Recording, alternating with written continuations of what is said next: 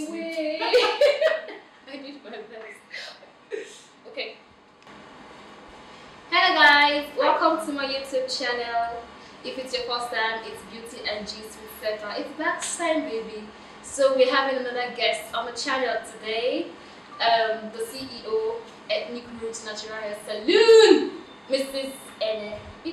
See the way you drag the Mrs. What should I be wedding band? No way to be. I don't know. It's here. The wedding band is here. Alright. So, you're welcome. Thank you. Say hi to Happy to be viewers. here. Hi, my name is Ene. Happy to be here with Gist with Sarah. Sorry. Should I ask a question like an interview Hi, please, because I've not eaten. Don't ask me questions like that. So, today we're talking about growth with her, and she will tell us a little about starting a natural hair salon and what is growth to her in all level. So, first question. What is growth for you? For me, growth is a process. Okay. It's a journey per se. It's learning new things, learning from experiences, and using these experiences to improve yourself. Okay. Like sometimes you have experiences and it's able to get better, you're getting worse. So using these experiences to improve yourself, improve your relationship with friends, family, and all of that. So that's what growth means for me. But then it's not like growth in. You used to watch Danny and Friends. Automatic growth. No, Okay. growth is not as automatic as it is with cartoons. Like, growth can be very uncomfortable. Okay. Because sometimes growth can come from a very bad, terrible experience. It can be maybe heartbreak or like issues with friends. And I feel like if you're open-minded enough, like if you look past the issue a lot of times, you can see that if you put yourself in the other person's shoes, you can see that you were actually at fault. Okay. And for me, that's point where you feel like, okay, what I did was wrong, and better yourself from that. So that's growth. Yeah. So, Okay. So, question number 2. Starting, like, you start before yourself. Yes, I did. What's really the inspiration? I mean, you are a CEO, a boss lady. Starting your natural hair salon, what was the inspiration? You just woke up and like, I want to keep a natural hair and I want to go on this journey. Something like that.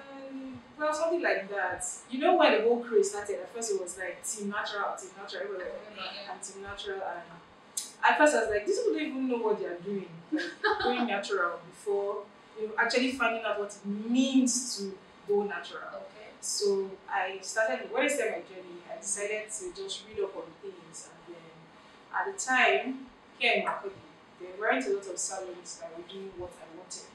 Like you can hardly find places here where you can style your hair like this. It's usually just regular twists and all back. So I started styling my hair myself, and then like friends and family would come and be like, do this for me, do that for me. Why is your hair growing long? Why is my own hair short? So that was how I started. And you started to know the choice. My dear, you didn't come here to look at the bridge. So that's how I started. Yes. Okay. Yeah. So how do you come about all the styles? You go online? I do a lot of research, and I like to try things on myself. So for me, if it looks good on me, how about now? So look good on YouTube. Just like this spoon. Yes. So about your regimen, like natural hair regimen. How do you come about it? Did you actually learn? Go to school? Yes. Well, not school per se. Okay. Right now, I'm trying to, grow. I'm trying to better myself in school to learn trichology. So a trichologist is like a hair and scalp doctor. So I'm studying right now to do that. Okay. But when I first started, I learned under a trichologist, like intern under a trichologist. So I was learning basics about hair, like the science. It's not this one, the science. Yes, like the science, like what makes your hair, like what's this tiny, all of that. So I feel like at that point, I just got really interested. Like I wanted to know like everything. Just got really interesting for me. So as curious as a cat.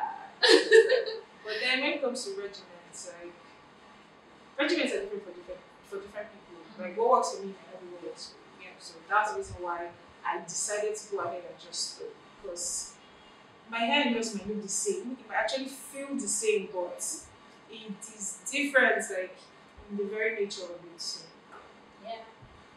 so what's your name like? No. Please don't ask that question. I Ah. was going to ask you, is it juju? Why is your hair so long? How old is your hair? Hey, my lord, intimidation. No, I want channel. She told. Be intimidated. First of all, you're looking banging. Oh, thank you. And we're twinning. Yes, we are. Look at Well, look at that. Tell me, is Sarah, it what's your juju? juju? My dear, it's good. Okay, no, my hair. No, it's not juju. It's Tell not us the juju. secret now. Like we're thinking about regimen earlier. Like a regimen is just like a structure that you put in place. You know, it's like day to day. You know how when you wake up, you eat, you know, you brush your teeth. What do you do first? Okay, you pray first, and then you brush your teeth, and then you eat breakfast. Okay, so you create something like that for like styling your hair. More like a routine. Yes, like a routine that you stick to, that you're consistent with. It's not enough to Emphasis do it. on the consistent. You have to be consistent. You have to be intentional. Ooh. You have to do this Right. very intentional. I get it. You have to be intentional about it. So for me, I have like a regimen that works for me. At first, when I started, I just want to do everything. Put egg, put milk, put avocado, put avocado, everything. But now I think I just realized that for me, simple works. So just clean scalp, moisturized hair, like deep conditioner, everything. So So can we veer off course a little into achieve the personal life? Oh my god! When we started, you're like, the wedding band is in here. That's part of growth too, because it's not everybody that, like, you know, for me, I'm showing my wedding band everywhere. no, if you want to, that's you. Everything I'm Just doing. Hi, nice to meet you. I'm married. Oh for yeah, how long? I'm For how married. long? For how So how long? did you just manage like society? She doesn't look Truthfully, married. She let me tell you, doesn't let me act tell you married. how it first started. Like, I lost my wedding band. I lost my wedding band. My husband lost his wedding band, and what I want is expensive. You know, but apart from that, that's how we first started. But apart from that, you know, when people walk up to you and they don't expect you to be married, and you say you're married. I've never seen where like a wedding band will stop somebody from cheating. So I feel like it's the content of your heart. Do you understand? You know, so it's not enough to, like, it's good, you know, that when a wedding band puts people away sometimes. Well, some people go past that. Yeah. They have the audacity to go past that and come and say, let's do this. But at that point is what comes from here. So that's why I always say the wedding band is here. So, like, is there a difference, like, you being married or were you single, like, the growth pace, or like, you're acting different, like, oh, because I'm married, there's something like Of course, now that you're married, there are boundaries, very important boundaries. Just like I have boundaries, I expect my spouse to have boundaries. You know, like, there's this very important thing in marriage. I know what I'm talking about marriage. It's communication. 100%. Like communication. If you're able to communicate with your partner, like good communication, not saying just, you know, like explaining things. Yeah.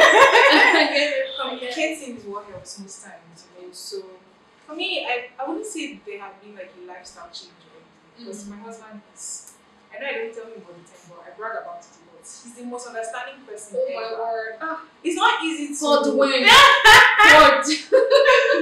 God win. My husband is 100% understanding, and sometimes I feel like if the roles were reversed, I'm Dracula, but because sometimes there are early hours and there are late nights. Especially when you're trying to build a business, when you're trying to grow, there are early hours and late nights, and sometimes there's no breakfast. Sometimes there's no dinner, you have to eat out. And I know the traditional Nigerian man be like, if you don't cook it, I'm not eating it. But like, I've been blessed to have someone that is very understanding. And if he sees I'm staying, you know, too long at work, he's the one that even, you know, babe, what's up? I know you'll be too tired. Should I get some food? what would you like to eat? Even when I say buy anything, be like, there's nothing like anything. I'm going to eat your Let me look for one. So, So yeah. So they haven't been like a drastic lifestyle change for me because I have someone that is understanding. so what's the next level for ethnic root natural salon? We're starting our product line soon. Yay! So I just finished formulation school. Oh, So my dear growth now. what did you And formulation, the conditioners and shampoos that Oh, you use, they are formulas. okay. You have learned something new today. Yeah, I don't know. So I just finished formulation school. Yeah. So now I can make like shampoos. I'm trying to tailor my own recipes. Okay. So very soon, don't worry, I'll give you free bottles to try. Yeah, Okay. I'm not that nice. So I just finished formulation school and hopefully this year, before the end of this year, we're going to bring out our own formulas for all hair types. So not just for naturals. So like, see, I'm not concerned about the fact that they my free hair bottle. would grow like hair was like. But you know the thing, as your hair's coming, mine is going.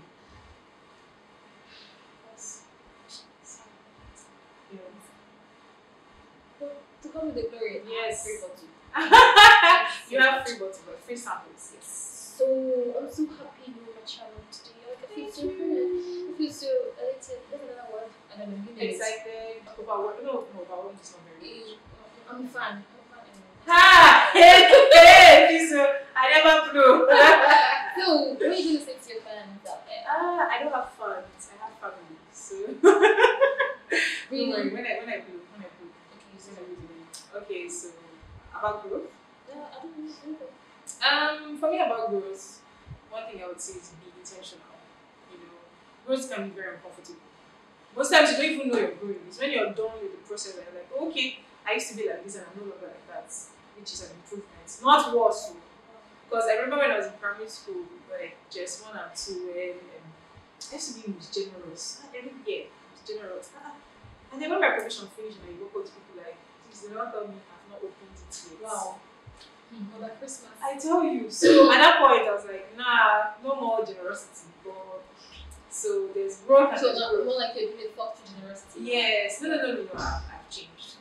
I met someone that really helped me change. But you know, growth can be very, very uncomfortable sometimes. You just have to be very intentional about it because that's what's going to help you improve as a person. And most people don't have conversations with themselves. You know, it's very good to have a diary. Yeah. Like, what was I feeling today? How did I feel when this thing happened? You know, is that how I want to be? Is this type of person I want to be? Very, very important. We are very narcissist. We are very You self-centered. can see that Do you understand? But So, I think, talking about that one, people actually misplace self-love for for narcissism. Ooh, is that a word? It actually is. Yes. Actually. You know, loving yourself doesn't mean you should hate somebody else. And of course, you go to love yourself, but being self-centered is just being selfish sometimes. I'm not saying, you know, go and be like how I was in primary school, just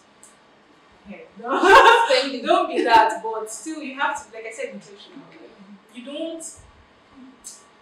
It's very easy for us to be selfish, but like I said, keep it diary. Think about the person that you want to become. Think about the person you want to grow to be. You want to be, you know, kind.